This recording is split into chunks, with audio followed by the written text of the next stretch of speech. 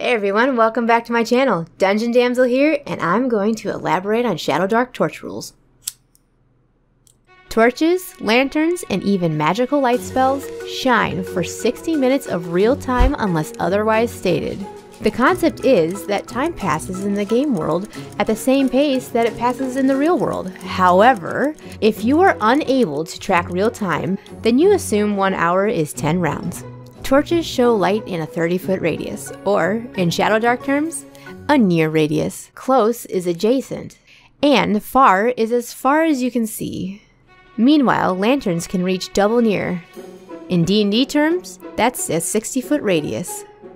Remember that any area outside the light source's range is in complete and utter darkness. So do everybody a favor and stay with the group.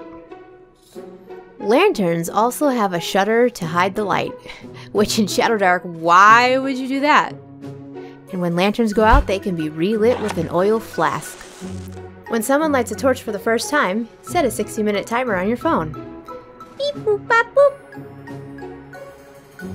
When handling multiple torches, GMs may choose whatever rule they prefer, but 2 options are recommended. 1. To keep things simple and exciting. Even if more torches are lit, when the first one goes out, they all go out. At this point, someone needs to light another torch or be shrouded in the Shadowdark, which means monsters are gonna come after your booty. 2.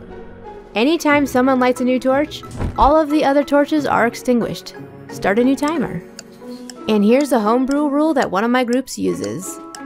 The players keep track of their own torches, and you can have multiple torches, so as long as they're keeping track of them, they extinguish on their own time.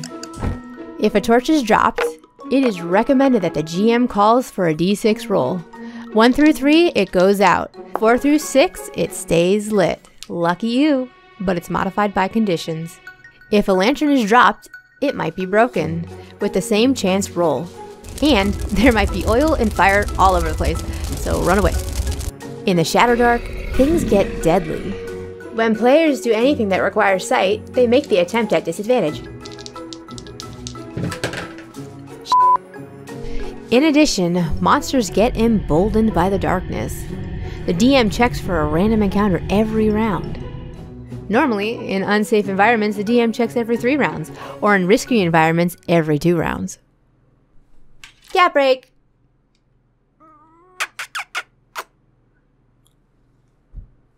If you'd like things to be especially challenging, you could opt for a 30-minute timer on torches.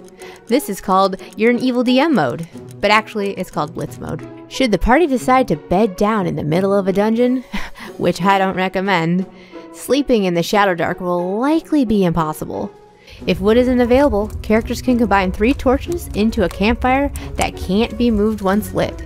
It will remain lit as long as one character remains awake and nearby. Like a torch, it casts light to a near distance. For GMs, it's recommended to have monsters attack the light. Have enemies try to knock light sources out of your character's hands. Use gusts of wind, dead magic zones, thin air, dripping ceilings, explosive gas, and falling debris. If you want to kill your players and you need creative ways to cause more darkness, then you can refer to the light mishap table on page 110 of the Shadowdark manual. Thank you for watching my video.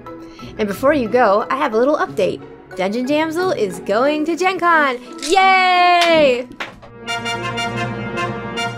So if you're going to, leave me a comment below and let me know. Don't forget to like and subscribe, and I'll see you next time. When you're in the Shadowdark and there's no light, you are fucked.